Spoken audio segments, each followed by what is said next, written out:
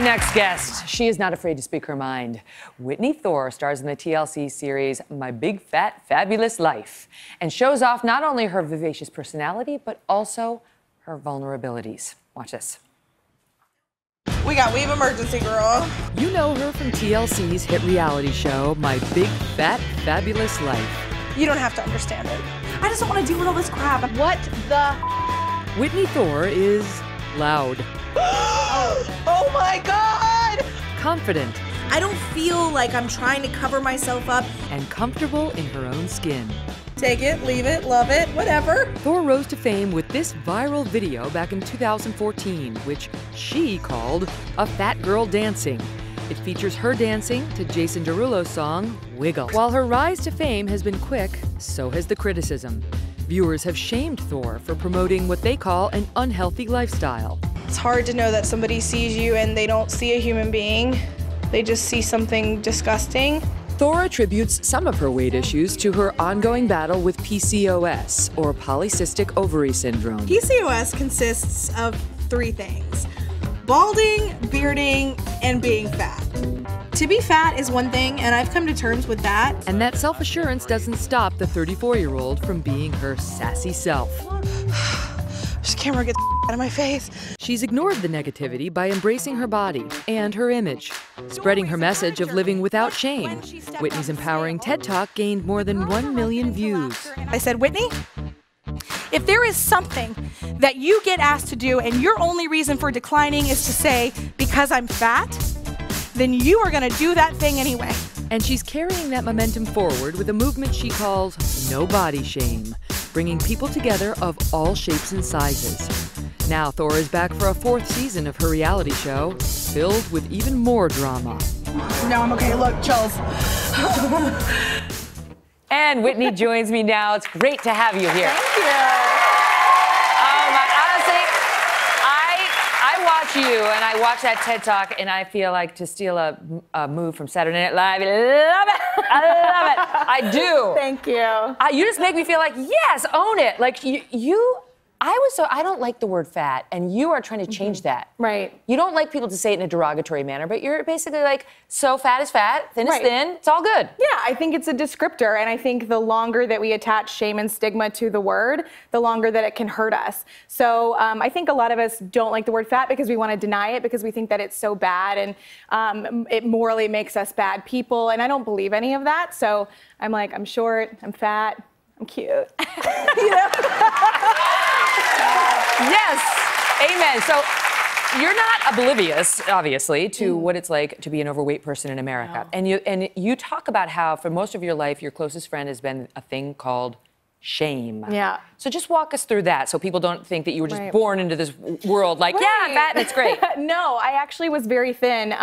All the way up until I was about 18 when I went to college. I did struggle with eating disorders and body image issues, which I think every woman of any size can relate to. And then I suddenly gained 100 pounds my freshman year of college.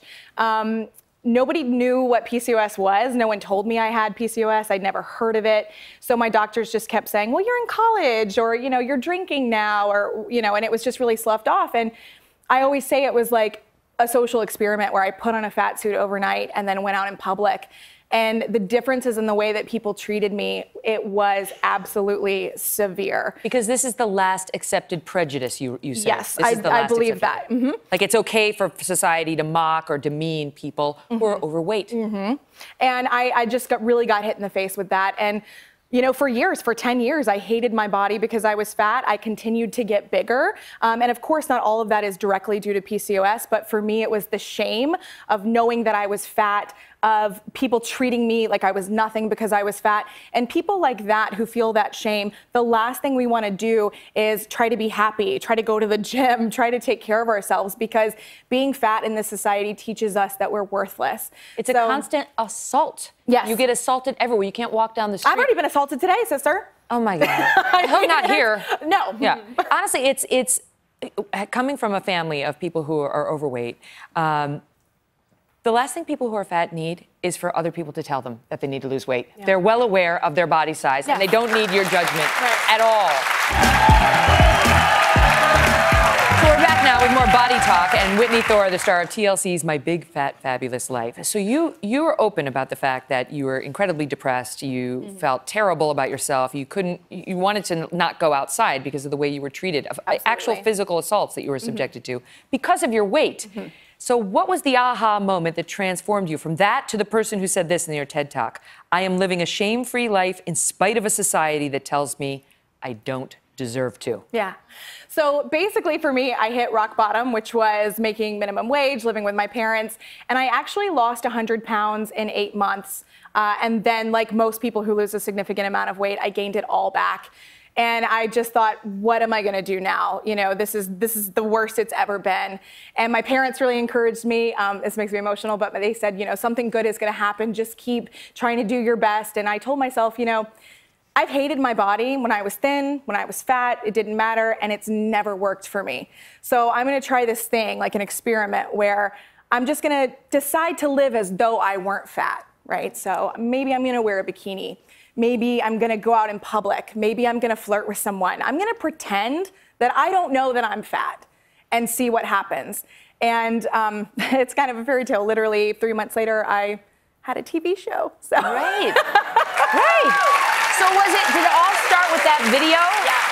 That video, so like, because your dancing is unbelievable. You always took dance? Yes. Okay. Well, and of course, one of the first things that I quit doing was dancing as soon as I gained 10 pounds in college. Yeah. So I failed out of my dance class in college, and I used to be a professional teacher. And you quit because you are aware of the image splashed in our faces every place in America, which is, you must be thin to do anything. Right, and I couldn't look at myself, you know, in a room lined with mirrors. So when I decided that I didn't care about being fat anymore at the beginning of this experiment, the first thing that I did was call my best friend Todd, who I used to dance with when I was a kid, and I said, get over here, we're doing something. And what about when you put on the bathing suit, the bikini? Yeah. What does that feel like? Well, you know, people are so funny. They always ask me about why I wear bikinis, and I'm like, girl, like the less wet lycra I can have on my body is better. Like, it's not even like a statement. Like, I just can't get myself into a one piece. If somebody has a sensible one piece, send it my way. Yeah, it just feels good. It feels free. But not only are you encouraging people with this show and your messaging who are overweight, you're encouraging anybody who has people who don't like their nose, people who are gay. Somebody came out to you. Tell us that story. I love that. The most amazing thing is the range of people that I hear from on a daily basis. I am in no way trying to just get people to stay fat or be fat or anything. I don't care what your body is, and that's the point.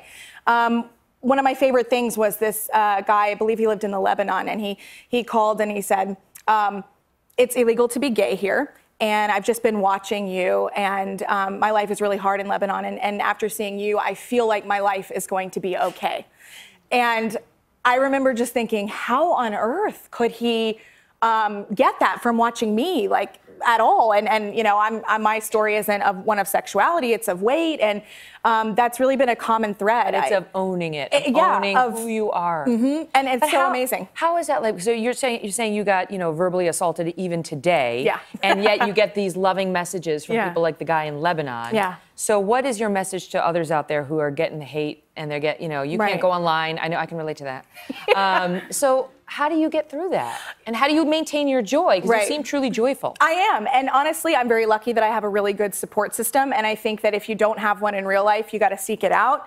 And the other thing is that I do focus on the positive. It sounds silly and it sounds cliche, but I can read, 5 negative comments and really it sucks your energy out of you when you realize that people who don't know you just tell you to kill yourself just because you're fat. And then I turn around and I'm like, wait, let me slide in my DMs. I slide in my own DMs. How pathetic am I? So I'll go in my messages and I'll just read just 2 or 3 at a time.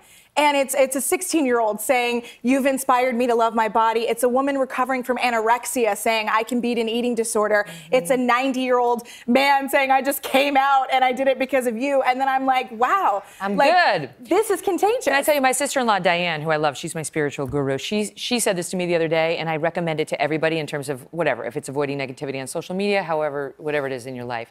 The question is this something I can completely ignore and go on living my beautiful life? Yes. That, honestly, the answer to almost everything is yes. Yes. Love you. Thank you so much. You've got to check out the show. There's all sorts of exciting things in it.